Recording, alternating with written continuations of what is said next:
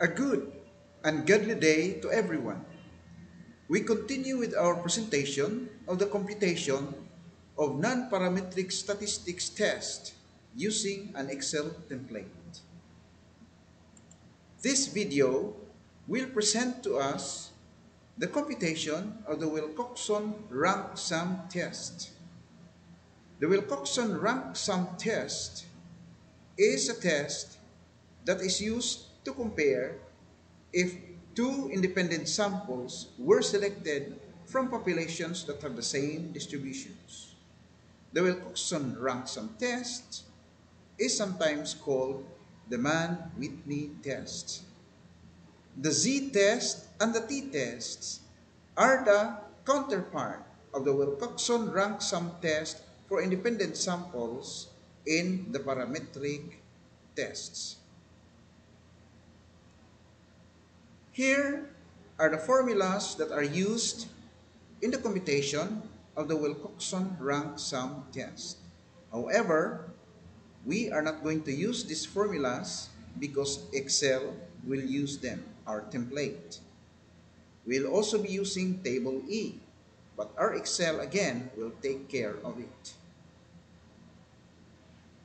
Now, using the textbook of Alan Bluman entitled Elementary Statistics, a Step-by-Step Approach, copyrighted 2018, we will be using example 13-4 entitled Times to Complete an Obstacle Course.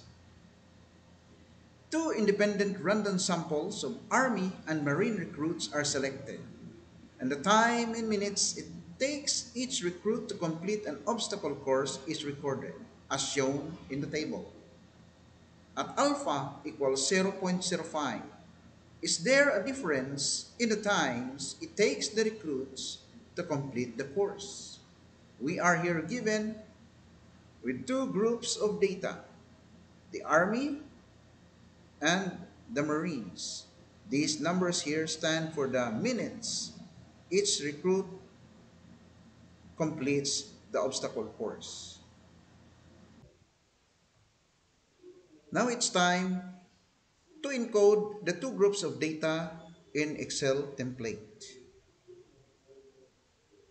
The data coming from the Marines will be encoded first because it has the smaller sample, and then the Army data will follow. It's better to encode first the data with a smaller sample so that we can easily copy their data ranks in column D. So we have our Excel template. The Excel template has two worksheets, the data worksheet and the worksheet for computation. We are going to encode the data in the cells colored blue. So since I am already encoding the data before or previously, I'll just be copying it and pasting it in Excel template. Notice that we copy and paste or we encode the smaller data first for its ranks, data ranks to be copied easily along the D column.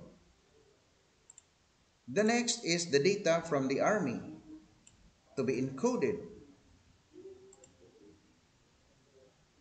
in Excel template.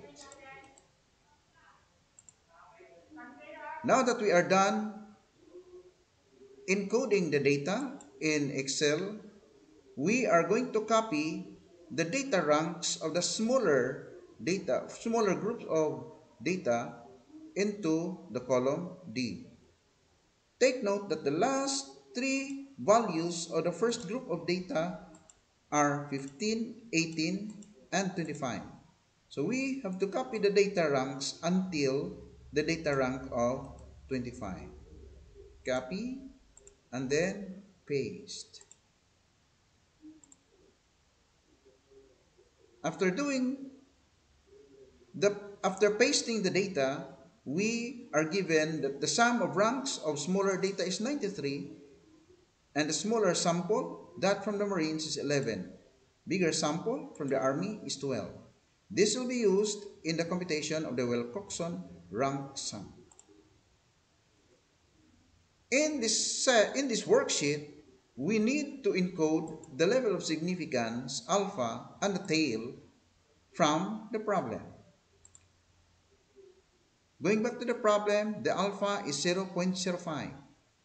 Now the tail is inferred from the question of whether there is a difference in the times it takes the recruits to complete the course, which means that the tail here is 2 because it does not give any direction of whether an army or marine is lesser or bigger. So we encode 0.05 and the tail of 2. Now, the entries of this Excel template will be used, particularly on the decision on the null hypothesis, which is reject. This means that the problem